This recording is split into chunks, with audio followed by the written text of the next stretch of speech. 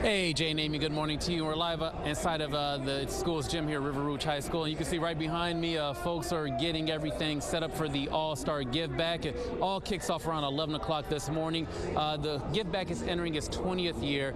You mentioned artists, celebrities, Yo-Yo the rapper, the actor Hill Harper, some Detroit Pistons legends, Rick Mahorn, Chauncey Billups, Rasheed Wallace will all be in the building a little later on this morning. But to tell us more about this effort, Derek Coleman, not the former basketball player, but the school superintendent here in River Rouge. Good morning to you, sir. Good morning to you as well. So it's just an incredible day for the city of River Rouge, but also for metropolitan Detroit. Need is not exclusive to a single day. So while we're able to provide families with Thanksgiving, we're also able to highlight the fact that there are a ton of people in this southeastern Michigan community that are in need. When you think about the disadvantaged or the disenfranchised, there's this mindset that you have that there are those that aren't like us. What do you see in the schools? So when you see in the schools, we see the exact same things you'll see in the city of Detroit. You'll see families that are sending their very best to you, but the needs that they have sometimes outweigh the resources. And so when that happens, we have a responsibility to stand in the gap and help. And that's what today represents. It's a day for us to stand in the gap.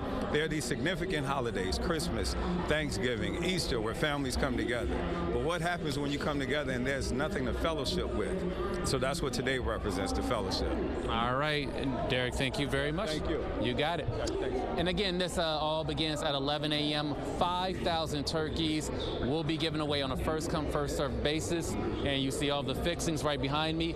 Folks are lining up outside of River Rouge High School as we speak. So if you are one of those families in need, you need a helping hand, come on out, get in line early. They're serving hot chocolate out there to keep folks warm until they get inside a little bit later on this morning. But again, 20 years strong for the All-Star Give Back here in River Rouge. Live in River Rouge, Josh Landon, Fox 2 News. All right, Josh, that's great. And you don't have to be pre-screened or anything before you come out.